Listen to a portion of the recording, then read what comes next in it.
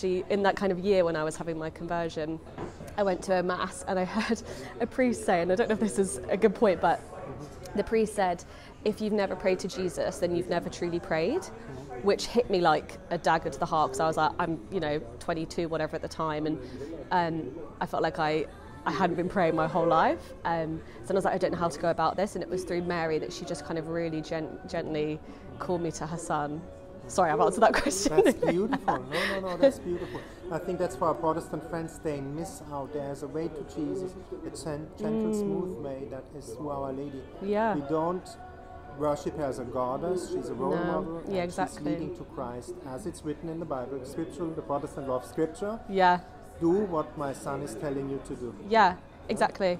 And she's so gentle with it, and she's so patient, and she, I feel for people that don't understand it or don't see Mary as like a vessel to get to Jesus, because that's what she does. She doesn't want any of the glory for herself. She just gently takes you by the hand and presents you her son, and then it's kind of like she steps back, and that's how you have your relationship. So it was, my relationship with Jesus was strengthened through Mary. And funny, there's a quote that actually comes from Medjugorje, from one of the visions that when she appeared, and she said, if you knew how much I loved you, you'd cry for joy. And in that conversion year, it was the final mass of the youth festival in 2018 of the festival, and it was the bit where all the priests kind of come down into the aisle and they pray over you. And at this point, I was out in mass, I'd probably gone to the toilet or something, and then I had to find my way through a crowd of 50,000 people, and I managed to find my friends, which that in itself was a miracle. And it was literally, I came back into the mass at the point where the priests were coming down the aisle, and I was right in front of a priest, and he prayed over me like that. And I remember just getting down on my knees, and I tried to say, not even out loud, in my head, I tried to say the words, I'm sorry, Jesus, that I've never prayed to you and had a relationship with you. And I felt like Jesus pierced my heart, and it was like this tiny, as a shard of glass, tiny, pierced my heart, and he just said, I got to the words, I'm sorry, in my head, and he just cut me off, and he said, if you knew how much I love you, you'd cry for joy. And it was like this tiny shard of glass was so full of love that I'm not a crier. I burst. I am now, I think, yeah. Stop it, I'm German. Don't cry. Well, we're English as well, exactly. Yeah, that's right. And now I understand you. But yeah, it was so overwhelming that I was crying my eyes out. And my best friend next to me, who's known me all my life, he was literally like, I've never seen you cry like that before. So it was so overwhelming, but it was just that pure joy of knowing how loved I am.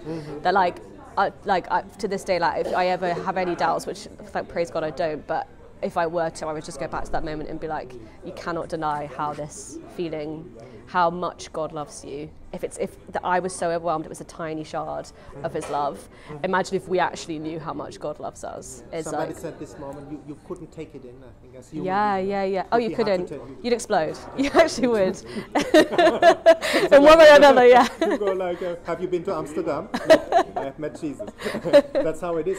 We have living water. That's Jesus, he calls it, no? Yeah, exactly. What would you tell people who want to experience what you received as a gift, as a grace, as we call it? Yeah. What would you tell them Ask. if they want to have this relationship? Yeah, I think just ask. I think if you're hearing any of these testimonies, if you're starting to go, God, I wish that's happening to me, just ask. Just say to God, if you're a non-believer, just say, if you're real, I want you to show me, or Jesus, if you're real, I want you to take over my life, or Jesus, if you're real, I want you to come into my do that. It's that Matthew, my favourite Bible, it's Matthew 7, I think, where it's ask the door, receive, knock on the door will be opened. It's just that, if you just ask God,